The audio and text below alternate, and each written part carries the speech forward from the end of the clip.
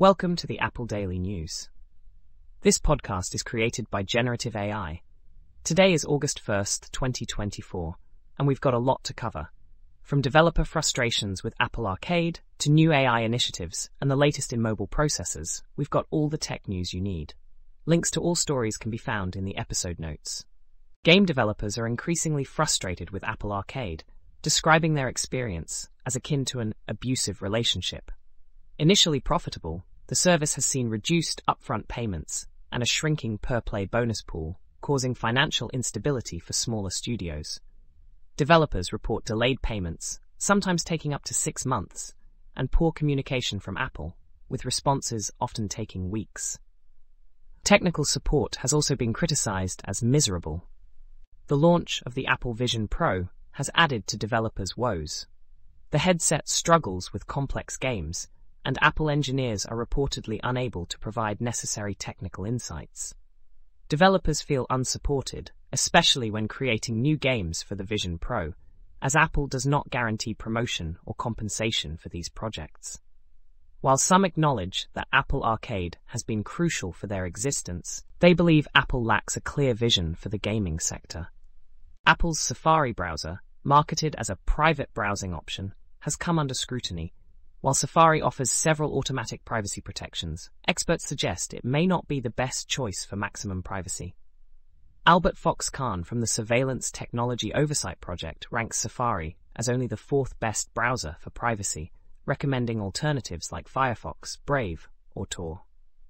Safari effectively blocks third-party cookies, but still allows other forms of tracking, such as device fingerprinting. Critics argue that other browsers provide stronger protections against such tracking methods. Safari's private mode does not save browsing history, but does not fully shield users from being tracked by websites or internet service providers. AMD has launched its new Zen 5 mobile processors, known as Ryzen AI 300, Strix Point, featuring enhanced GPU capabilities and a more powerful NPU.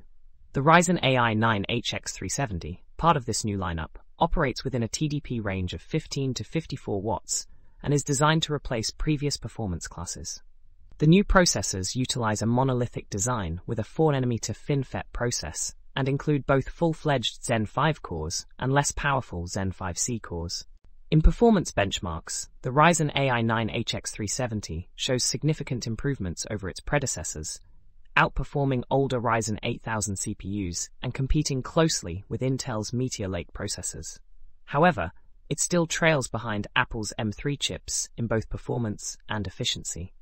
The efficiency of the new Ryzen processors is commendable, but there remains potential for further optimization. Apple has decided to utilize Google's Tensor Processing Units, TPUs, for training its AI models, moving away from NVIDIA GPUs. This shift was highlighted in a recent research paper from Apple, which detailed the hardware and software infrastructure for its AI tools. For its AI models, Apple employed 2048 TPU 5P chips for iPhones and 8192 TPU v4 processors for server models. Apple's AI initiative, named Apple Intelligence, is set to begin beta testing this week. Despite NVIDIA's dominance in the AI chip market, controlling about 80% of it, the company's stock has recently faced declines.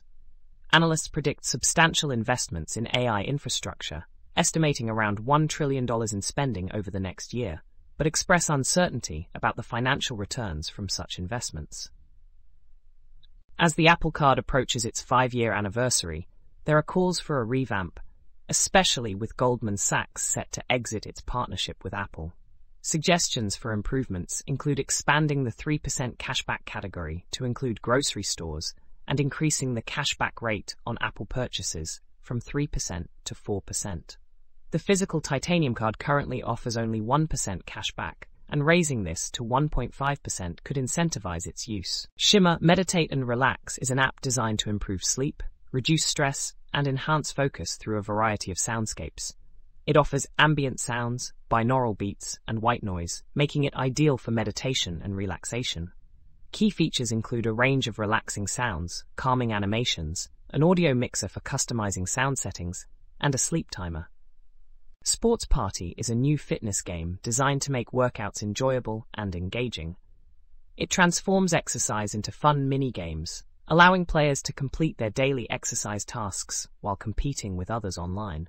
The game utilizes advanced AI technology to track players' movements, making their bodies the controllers, and requires no additional equipment, just a smartphone or tablet. InstaApply is a new Chrome extension designed to streamline the job application process by automating submissions. The extension utilizes AI technology to analyze resumes and automatically fill out job application forms, significantly reducing the time and effort required for job hunting. InstaApply supports various job boards, including LinkedIn, Indeed, and Greenhouse, enabling users to apply to multiple jobs with a single click. That's all for today's episode of the Apple Daily News. We hope you found these stories insightful and engaging. Don't forget to check the episode notes for links to all the stories we've covered. Join us again tomorrow for more updates on everything Apple. Have a great day.